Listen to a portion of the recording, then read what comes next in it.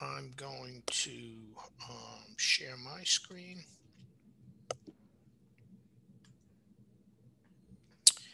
And let me see. We could go ahead and edit this however you like.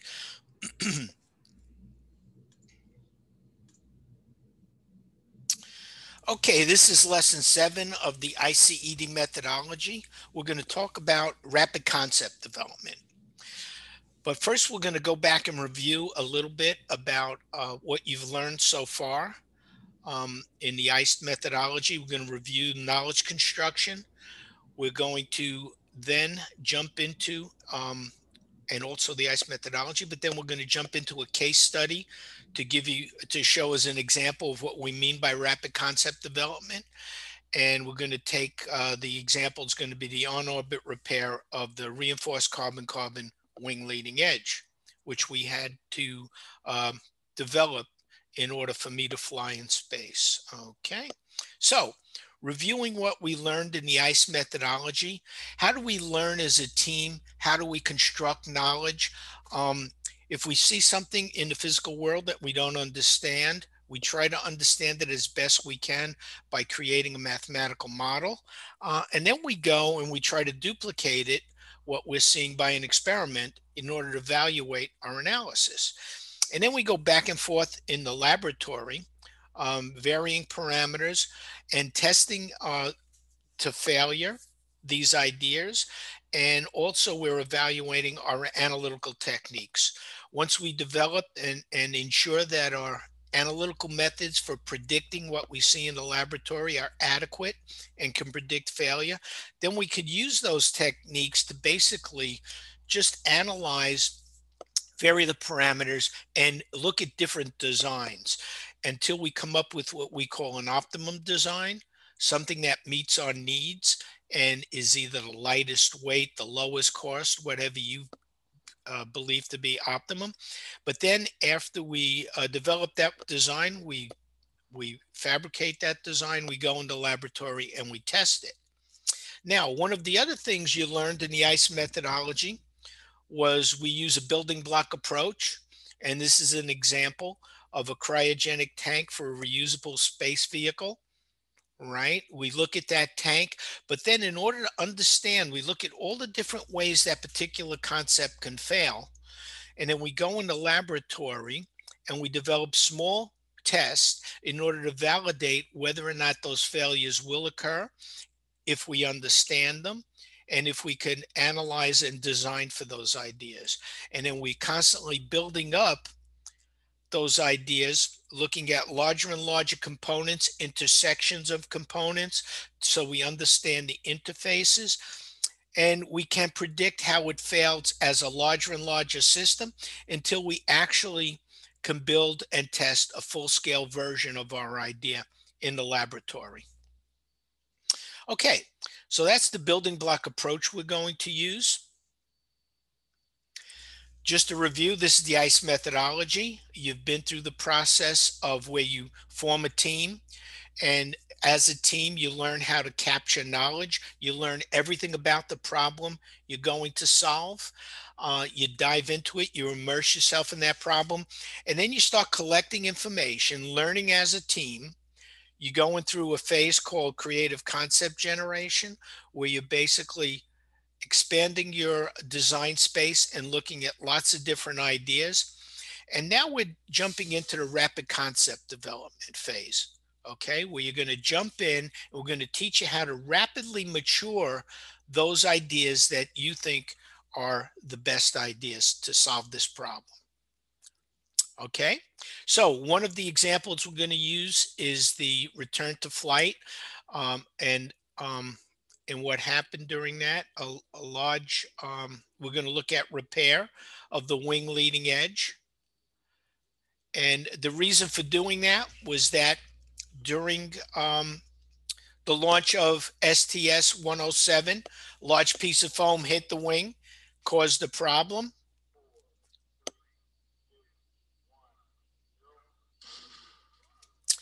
And so a large piece of foam hit the vehicle and caused the accident to occur, right? And so we had to go and conduct a large scale test to determine what did that accident look like? What did that damage look like?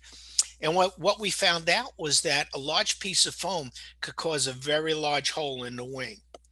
And so if we were going to fly again safely, we had to understand if we had damage to a wing during the next shuttle mission, how do we repair that wing leading edge? And remember, this is a um, um, very intense area of heating on the vehicle, and it uses a very unique material that was designed to take temperatures over 3,000 degrees Fahrenheit. And this is called reinforced carbon carbon. So what we do is we look at all the different ways we've had damage in the past on space shuttle. You could have coating chips come off as shown here. You could have small cracks in the skin of the vehicle as shown here of the wing leading edge, or you could have a very large hole. Okay. And so if we're going to design something to work, we have to look at all these different cases that we could potentially have when we inspect our vehicle on orbit. So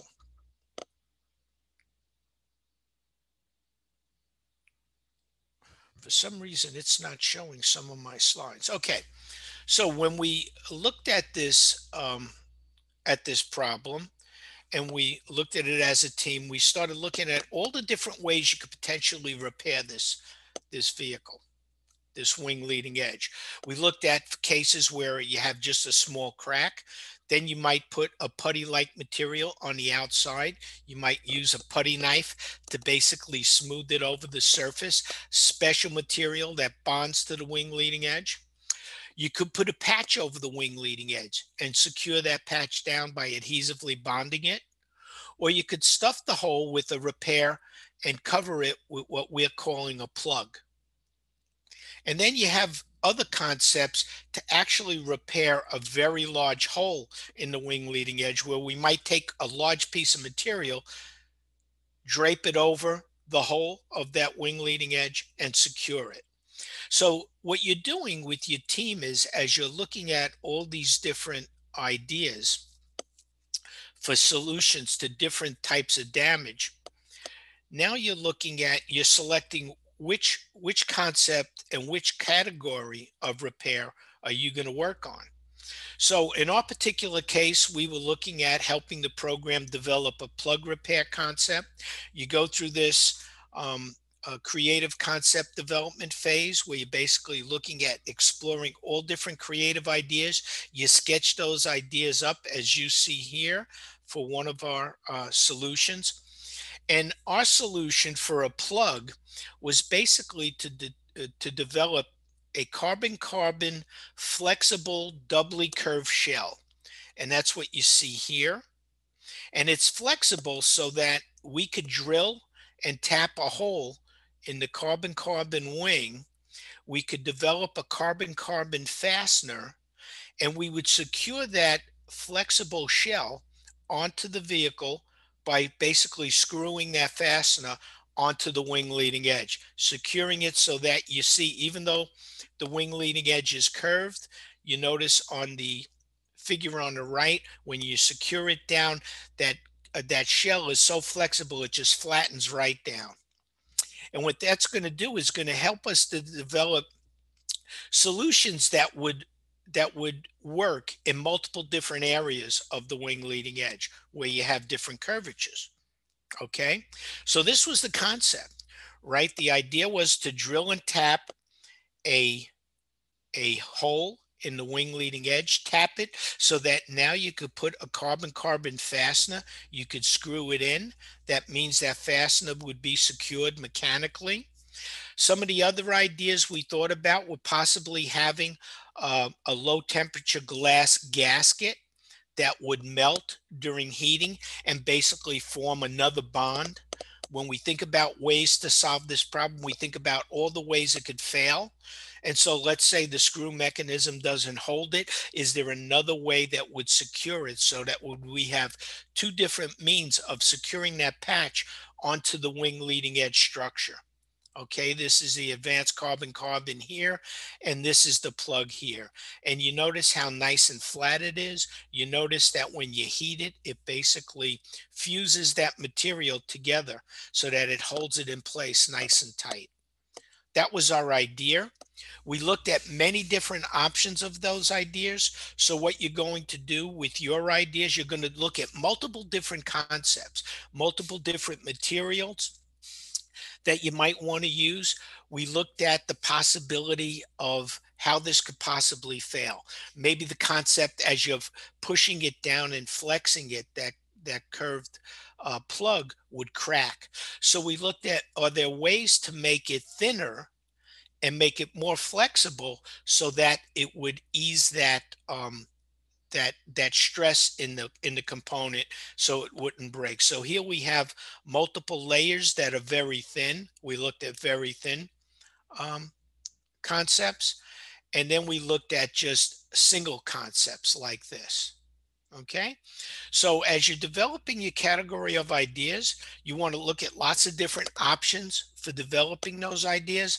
And then what you want to do is you want to put together a plan for how you're going to solve this problem. Okay. Look at all the different ways it's going to fail, right? When you have your ideas and all its options, you're looking for all the different ways it's going to fail.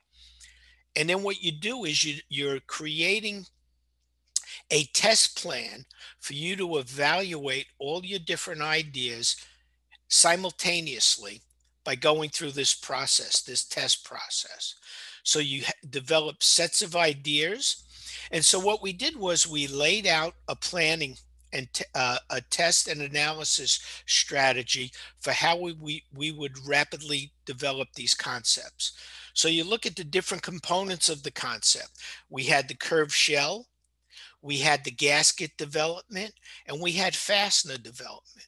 You look at multiple different ideas, multiple different materials for those gaskets. You might want to use a ceramic material, a composite ceramic material. You might want to use a metallic material because certain portions of the wing might not be as hot and might not need that reinforced carbon-carbon. A metallic material might work. For the gaskets, we looked at ceramic cloths. We looked at ceramic cloths filled with a low temperature glass material that would become liquid and basically bond with the structure and cause that bond of the gasket to the curved shell, to the substructure below. And we looked at different types of fasteners. We looked at metallic fasteners. We looked at ceramic fasteners. Okay. And then what you do is you go through this building block approach of testing these different ideas using different ways to test. And we'll show you how we do that with the filled materials, wicking test for creating the drill bits that we need to drill and tap the holes in the wing leading edge. So now we step through that process. We did this in a friend of mine's laboratory. You could do it at home. He had a laboratory in his garage. And what we did was we started building many different ideas using all different types of materials, maybe not even the actual materials that you would use during the test, but something that could show that or demonstrate the concept. For instance, the concept of having it doubly curved and then pushing down on it and allowing it to flex. Okay. So for the drill bit development, we tested dozens of different drill bits, but one of the problems was drilling through advanced carbon-carbon has a silicon carbide coating, okay? And drilling through that very hard coating was difficult. So what we did was we developed a technique by experimenting to actually chip the coating away. So what you're going to see in this video is we used a center punch tool to basically chip the coating. And then we developed this tool that actually not only drills, but also taps different size holes depending on what size the hole damage was. You want to drill it out a little bit more and then just put a fastener in there to solve that particular problem. Then the next phase of that, we start looking at developing this tool, and we have an astronaut testing this tool with many different drill bits, many different versions of the drill bits, but he's actually using the actual drill that the astronauts use out in space when they're in the vacuum of space. So we're actually testing the hardware with actual flight hardware that are going to actually operate at the correct torque settings to see if an astronaut could do this on the ground, right? And then we actually flew these in space, and we actually would like to demonstrate that in space. And we also were able to get a patent for this idea because it was a totally new idea. So many of the ideas you come up with will be brand new. Okay. Now, the other thing we had to do was make sure that this plug, once we developed a technique for drilling the hole, we had to make sure that this doubly curved shell would survive the extreme heating conditions up to 3000 degrees Fahrenheit. And so what we did was, since we weren't going to fly it in space, first we wanted to test it in the laboratory. We tested it using an acetylene torch, and we looked at, we had an IR camera, so we knew what temperatures we were testing to. Okay, then we stepped up that idea to better simulate what the actual flow environment would be. This is called an arc jet facility, but it's a very small arc jet facility, so we could test small samples that you see here under flow conditions. Now, one of the things we had to understand was when you put this patch on the outside of the vehicle, the flow hits that patch and it causes heating to be very high. You notice in the upper right in this figure, here's where we had to use what we call computational fluid dynamics analysis that simulates that hypersonic flow. And you notice that on the lip of this patch, you see extremely high heating and high temperatures. So now we had to determine how thin should we make our patch and what should be the design parameters so that we wouldn't cause an over temperature, we wouldn't cause our patch to basically burn up in the arc jet. So for this test, we go to a full-scale arc jet facility, very expensive facility at Johnson Space Flight Center, flows coming from the left to the right. And now we're testing our concepts. After we looked at dozens of ideas, we're testing our best ideas in a more realistic environment. So we're stepping up this building block approach from acetylene torch to a small scale arc jet to a very large arc jet facility. Okay. The next thing we wanted to do, very simply, was understand, can we make flexible plugs out of ceramic composite material that wouldn't crack? And so you could perform very simple tests. You go out there, you have a manufacturer, you got to think of innovative ways to research and get people to manufacture your ideas or build your ideas. And we did that. And so we do these very simple flexure tests. You could design more precise flexure tests with larger and larger specimens with an actual test facility where you could apply a load, you know what a load you're applying, and you're actually measuring the deformations and the stresses in your component. Okay. We wanted to do this so that we could now look at different size patches and how they would fit in on all the different to basically plug and repair damage in all different areas on all the different wing leading edge concepts. Then we go and we build these concepts. We test them on a real a version of an RCC panel at multiple different areas. We build the fasteners, we screw them down, and we see how well does it flatten against the surface of the wing. And are our predictions, are we able to simulate those predictions in the laboratory by a test? And then we actually develop the tools to actually insert the plug and to make sure we could secure it down adequately. And we create tools to actually measure the bump to the flow, how thick is it, against the surface of the flow? How flat is it against the surface of the flow? And how secure is that patch? If an astronaut is actually going to put this on the vehicle in space. And then this is a video of me in space demonstrating this inside the cabin of the vehicle. And that's the next step would actually be to have an astronaut outside the vehicle demonstrating this repair technique. So this is another idea we had for the very large area repair. A separate team was working on a flexible sheet of this reinforced carbon-carbon. And you could see one of the techniques for basically securing this sheet is actually using some of the plug ideas that we had already developed. So we're building an entire toolkit for the astronauts to use for very small damage, basically just putting a fastener inside a very small hole that we drilled out of damaged material, to a larger size plug, to the very large size sheet of material that we could secure down with all these individual plugs. And that basically is the technique you use for addressing and maturing these ideas as quickly as possible. You don't just look at one idea like a metallic concept. You look at multiple sets of ideas simultaneously, running them through this same series of tests, whether it's the bend test, whether it's the aerothermal test where you're actually heating these ideas to understand the limits of where on the vehicle it would survive, or it's the structural test. Okay.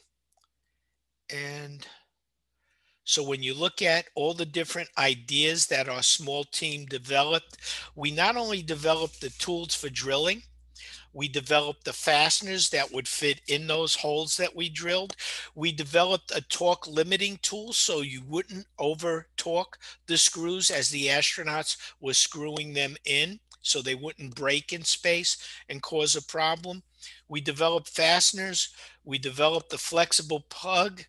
We developed the small area repair, and we also developed a large area repair. And we did this in a period of 3 to 6 months. So we did this very rapidly. So when you start looking at your ideas, and uh, Mr. Jim Gorman is going to have you do that, what I'd like to see you do is look at all the different ideas, all the different variations of your ideas, and put together that rapid concept development plan. Think of all the different ways it can fail, and think of all the different series of tests you'd like to perform in order to gain as much knowledge as possible. So when you pick that one idea, you're very confident that that idea will work.